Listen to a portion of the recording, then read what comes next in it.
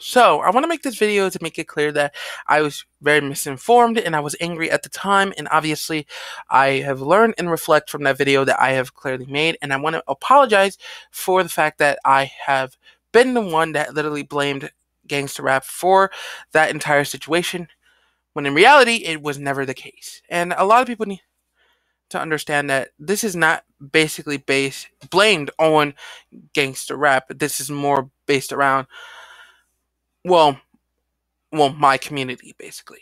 If and what I mean by that is like the black community. You get the point.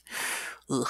But anyways, what I'm trying to say is that gangster rap is not to blame for this. It's mostly our community, and at this very point, I can't really sit there and act like this isn't something that is new, because this has happened a lot for countless of reasons, and it is safe to say that I could fully understand why the community is getting blamed for this at this point. Like, it is what it is. Like, no matter what happens, our community needs to take this as a valuable lesson and just make this better and prevent this from happening again.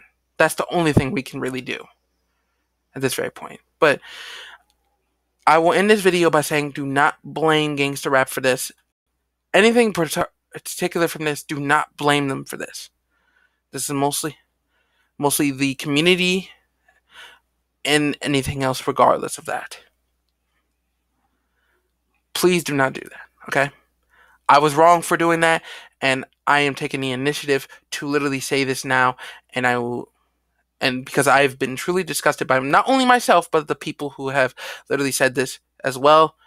Please, do not blame this on gangster rap, because this is not their fault. It's mostly our community.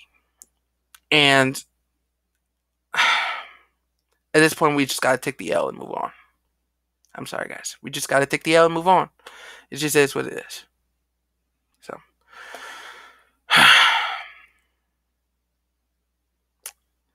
some things you just gotta take on the chin and move on. You gotta do the same thing that this man should have done. Take a loss and move on. Because you have to lose something in order to succeed in life. If you can't take a loss as small as a basketball argument or a bet, then at this point, you really, really, and this is just something that I've always said, you really need to think your life choices over. You really do. At this very point.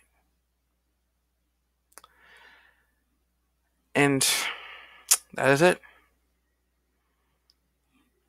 Like I said, don't blame gangster rap for this.